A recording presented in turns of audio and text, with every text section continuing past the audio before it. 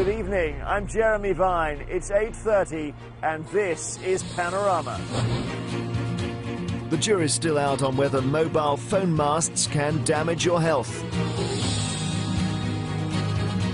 The government's chief scientist advises caution.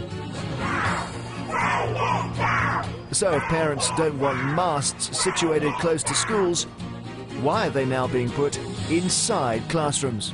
Yes, that's quite spectacular. Is it? Yes.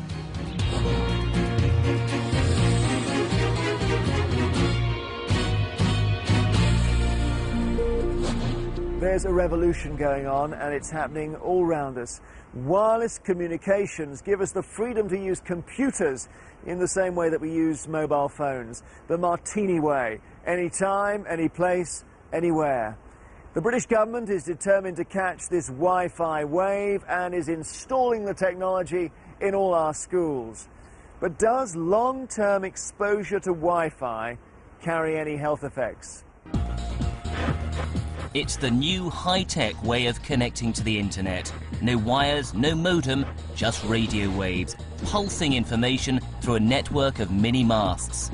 Emails, websites, films, crackling through the skies. The explosion in the use of Wi-Fi means it's fast becoming unavoidable. But there's a catch. Radio frequency, radiation, an invisible smog. The question is it affecting our health?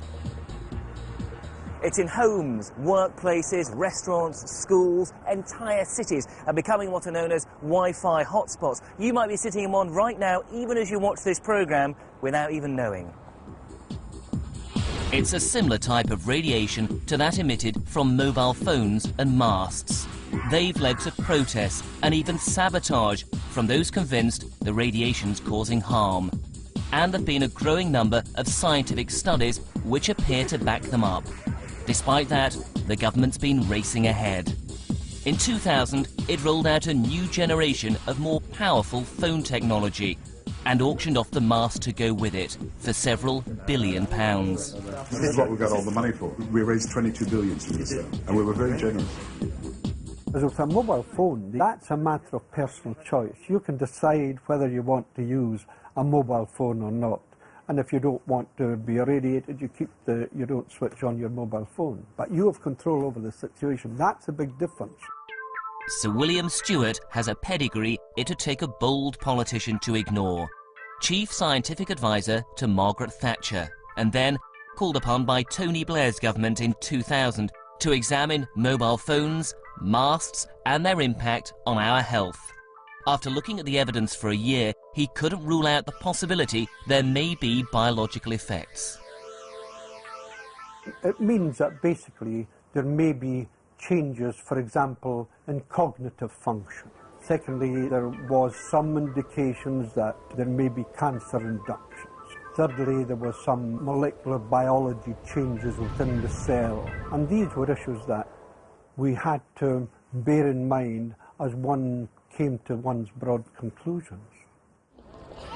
The report made a raft of recommendations. At the heart of it, the question that had been worrying so many: should our children be exposed to mobile phone masts? Sir William was concerned enough to recommend what he called a precautionary approach. We recommended, because we were sensitive about children, that masts should not necessarily impact directly on areas where children were exposed, like playgrounds and that. The government knows Sir William has concerns about siting masts near schools. Why then are we now placing them inside classrooms in the form of Wi-Fi mini-masts? They emit the same sort of radiation, so what's its potential impact in the classroom? We went to a school in Norwich to find out. The idea to compare the level of radiation from a typical mobile phone mast with that of a Wi-Fi enabled laptop in the classroom. We're about 100 metres away from the mast here, so I would think so. The man who'll take the readings is an electrical engineer called Alistair Phillips. He runs a lobby group called Powerwatch, which raises awareness of electromagnetic smog, but he's also taken measurements for industry and helped advise the government. So we're in the main beam. This is sort of highest radiation, is it? Yes, it's where the main beam of radiation comes down to ground, so we're basically the highest point of the signals, yeah. Okay, so let's measure it then. Okay, so let's see how it compares with the school then. Yes, indeed. Okay. If the level in a classroom is similar to the mast, children are sitting in similar radiation on a daily basis. We chose a comprehensive school nearby with more than 1,000 pupils. The school signed up to Wi-Fi, installing it in 9 of its classrooms, with plans to expand. It's part of the government's push for schools to go high-tech. They call it a magical system. Right. This is where they sit. Right. And they're already all logged on. Oh, yes, it's logged onto the network, yes. Okay. So take the measurement if you can. So let's make sure this is set on the right scale, and we will download a file. Okay, yes, that's quite spectacular. Is it? Oh, yes. Yeah. That's about 3 times what we were getting near that phone mast. It's particularly significant for children. Their skulls are thinner and still forming. Tests have shown they absorb more radiation than adults when using mobile phones. And with the explosion in masts, phones and now Wi-Fi, this generation, like none before, will live in it from cradle to grave. You surprised? Well, yeah, I'm very surprised, yes. It's higher than I'd expected standing at this distance, which is just at the distance the pupil's likely to be at. I was going to say, that's where a child's head would be around. Absolutely, yes. Yes, that was definitely higher than I expected. It's only there, not there continuously, but it's obviously there quite a lot of the lesson if you're downloading files from the internet. So we took the first measurement here in what's called the beam of greatest intensity from the mast. The advice from Sir William Stewart to the government was that this beam shouldn't fall on any part of a school's grounds unless the school and the parents agreed. But the levels of radiation inside the classroom were far higher. 3 times the strength of the nearby mast, not continuously, but during downloads. These are controversial findings that must be repeated and verified.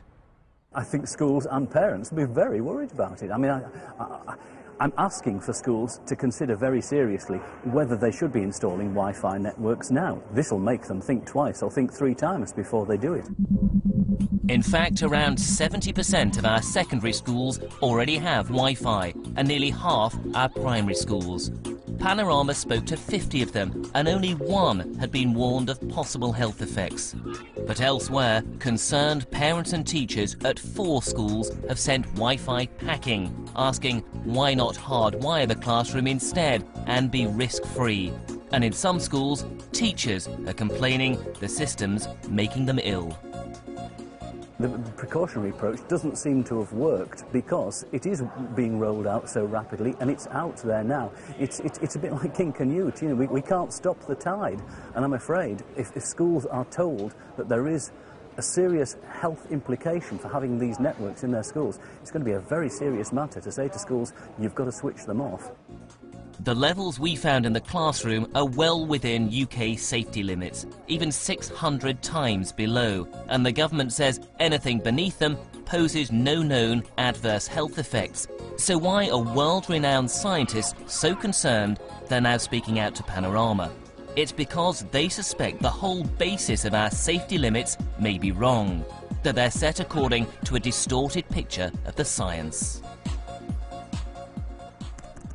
If you look at the position of our government on this, you'd think there's only a small handful of fringy academics anywhere in the world who found adverse health effects with this form of radiation. People whose views can easily be dismissed, but that simply isn't the case.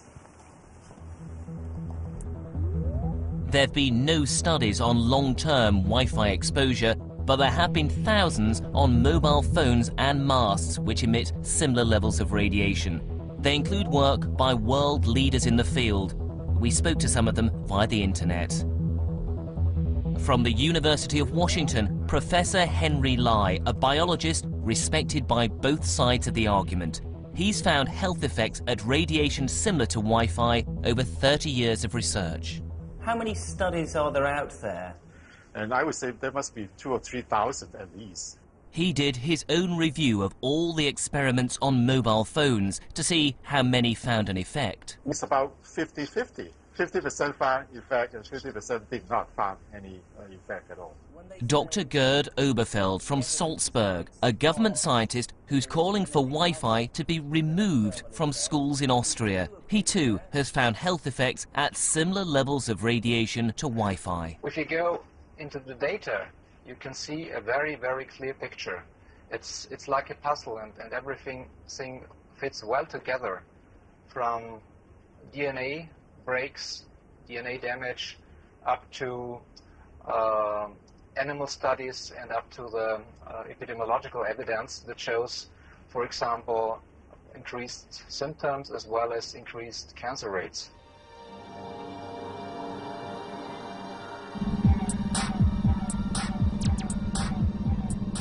And over in Sweden, there's the world-renowned Karolinska Institute.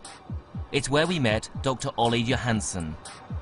He conducted experiments at lower levels of radiation than Wi-Fi and found biological effects.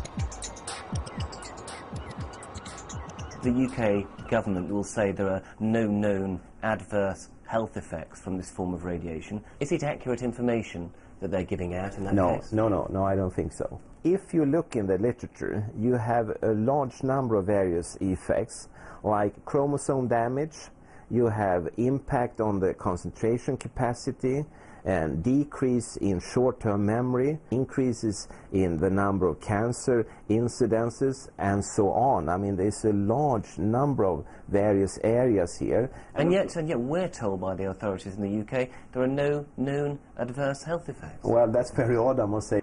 His pioneering research work has led him to a minority group who appear to become physically ill when exposed to this kind of electrosmog. They're called electrohypersensitives. People with electrohypersensitivity generally feel that something is wrong. You and I, we don't. And the question then is, of course, 20, 30 years from now on, will we have some form of cancer, neurological disease or something? We don't know. Just because we can't feel it? No, we don't feel it. We don't get a warning signal.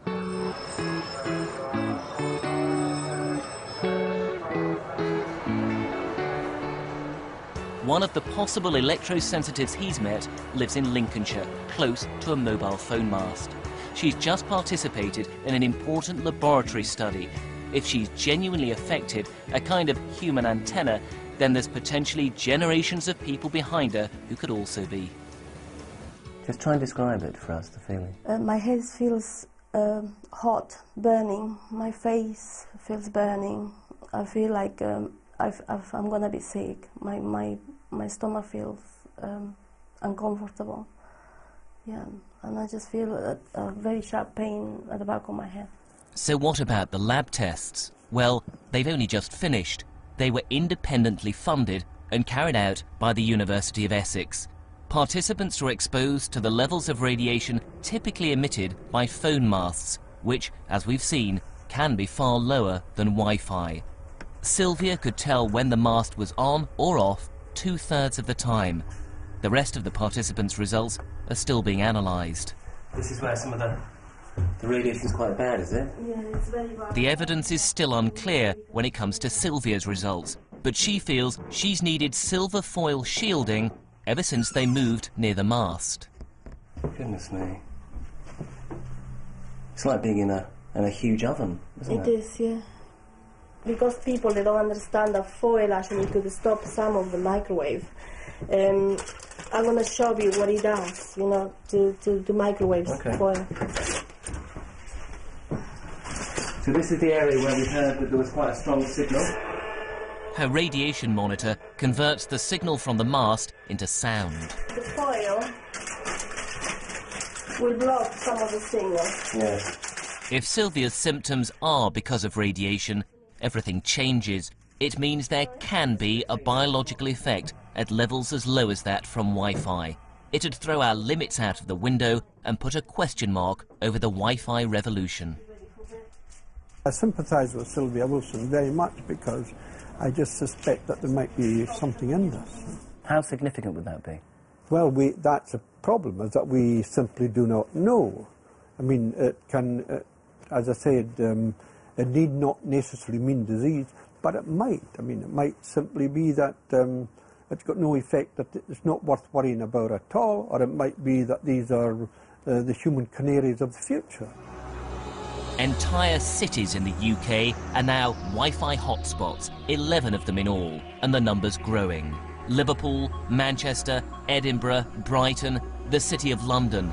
Some run by BT, others by a company called The Cloud. And when you're outdoors, the radiation is becoming increasingly difficult to avoid.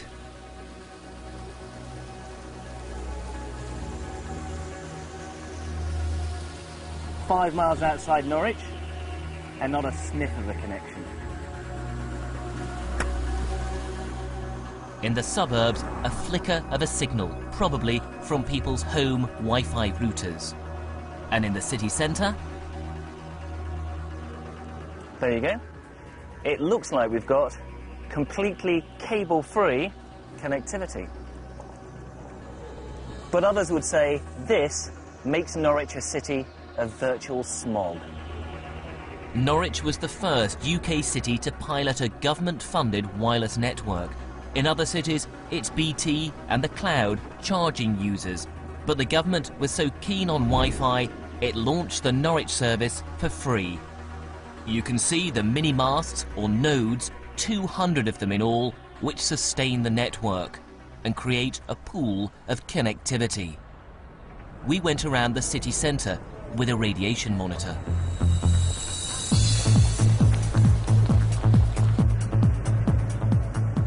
Went into the red there.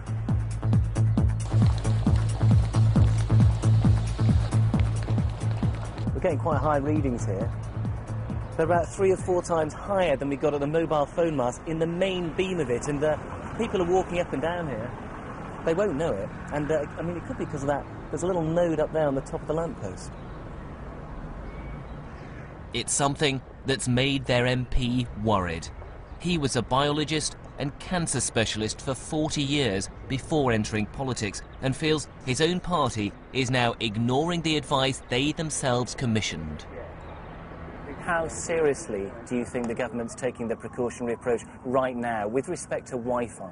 Oh, I don't think there's any doubt about it. They're not at all. Wi-Fi just being rolled out as the great big white heat of technology. Industry rules in this area, and the precautionary principle and the safety of people who might benefit to some extent from the technologies are completely dismissed. It's Wild West country for the companies. They just put them where they want and say there's no evidence. Now, you know, 5, 10 years from now, as the evidence grows, there's enough now to be worried about, but as the evidence grows, who knows what it might show? It might show that it's completely unsafe for certain groups of people. But whilst the government races ahead, apparently unrestrained by its own chief advisor, others are more cautious.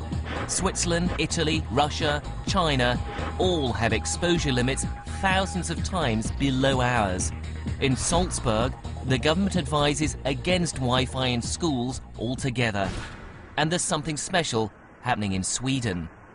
We've flown in with our electrosensitive Sylvia. Our government doesn't acknowledge her condition, but here it's different. Deep in the Swedish woods, the hideaway of another woman called Sylvia. Hello. Hello. Welcome. Good to meet you. Welcome. Right, can we come in and have a look around? Yes. She's an electrosensitive too, and so are several of her friends. Can you feel anything here? I don't feel anything here. All what I feel is just me. Here, actually, I could just think about other things, you know. It's nice. It's just, you know, I feel free. So when did the authorities here start acknowledging the existence of this? They did so in 2003. Then they said this is an official disability. A disability? Yes. The Swedish government estimates that 3% of the population suffer this disability. Translate that to the UK, and it's about 2 million people. Yet as far as our government's concerned, there are none.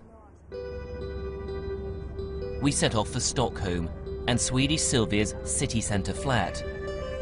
She's plotted a route to avoid all the masts. She wants to show us just how seriously her government takes her condition. Like the UK, this is a place where more and more people are acquiring Wi-Fi. But there's a key difference.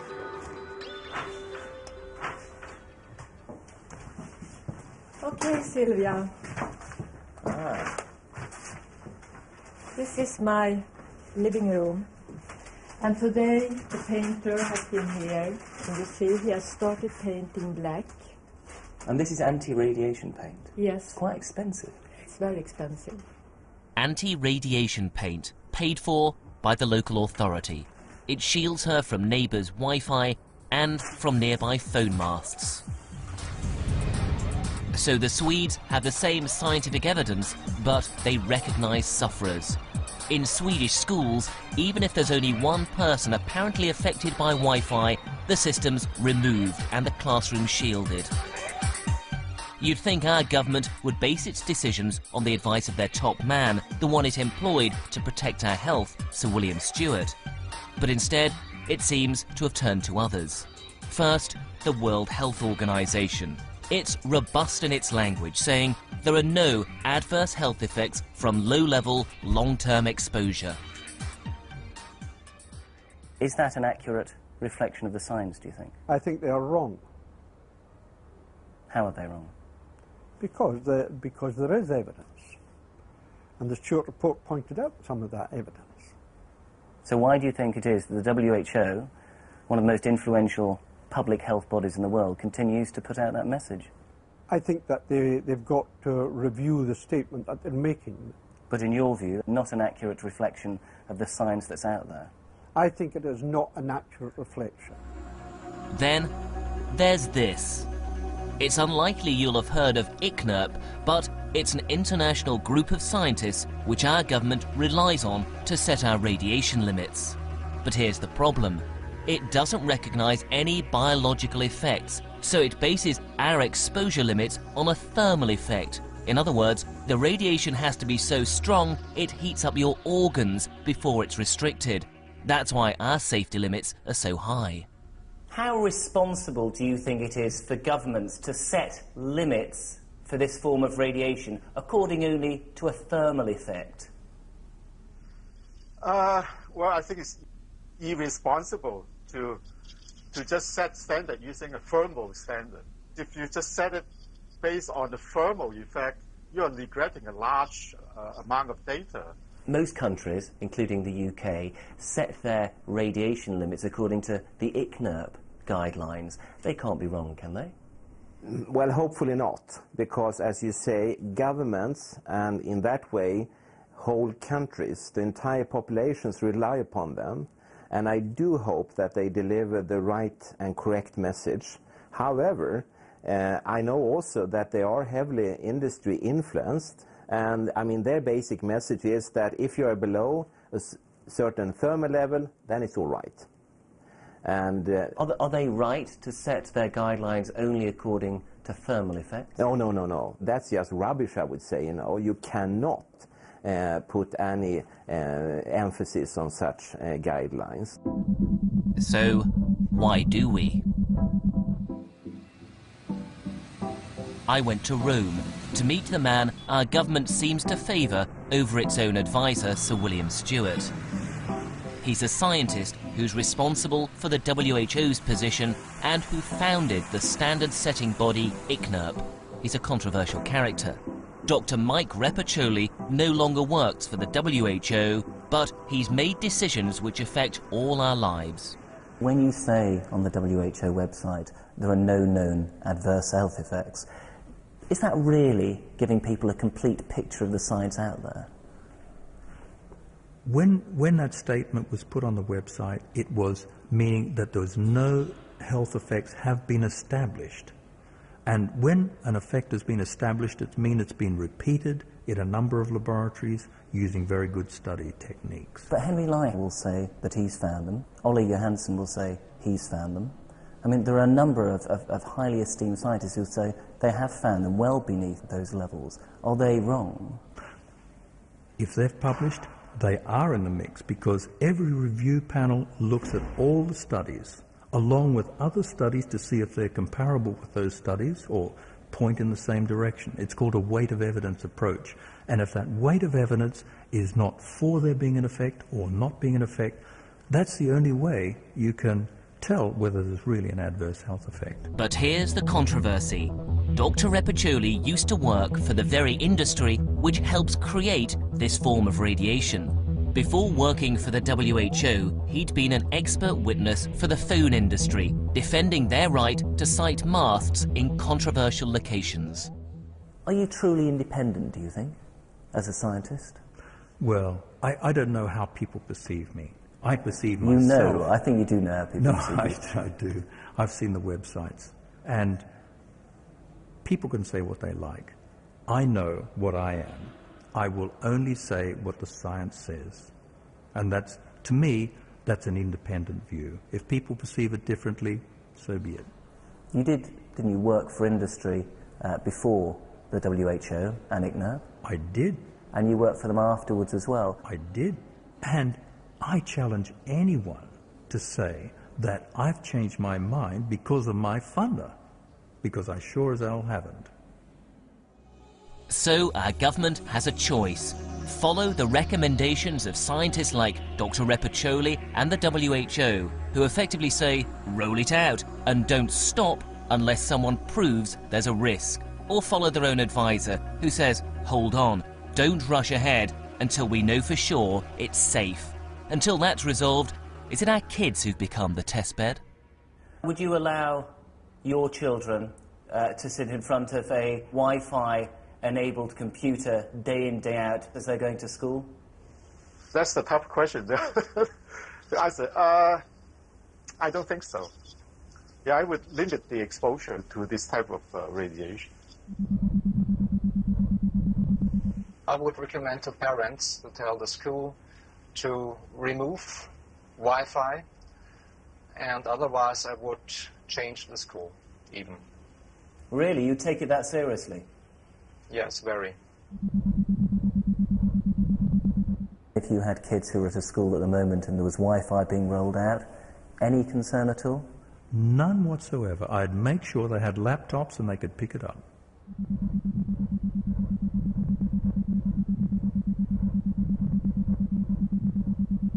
What do you think the government should do now when it comes to schools and Wi-Fi? I think they should stop and say, we're going to do an inquiry into this. It will take a year or 2 years, then we'll come back to it. I don't think the nation will grind to a halt if we did that. I think it would convince a lot of people that the government takes health and safety very seriously with new technologies.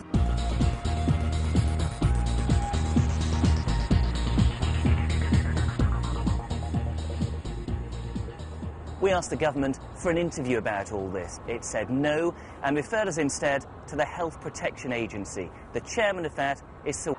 Hang on a minute. It's Sir William Stewart. The very man who's indicated to Panorama just how uncomfortable he feels about the speed with which Wi-Fi is being rolled out. I believe that there is a need for a review of the Wi-Fi and other areas. How important is it to do that swiftly? I think it's timely for it to be done now. If it's not? Who knows? Paul Kenyon there, and the UK has 3,000 wireless hotspots and 51,000 mobile phone masts, and more are appearing every week. Next week it's Married to the Mob, the Manchester woman convicted of helping to run her Sicilian husband's mafia empire.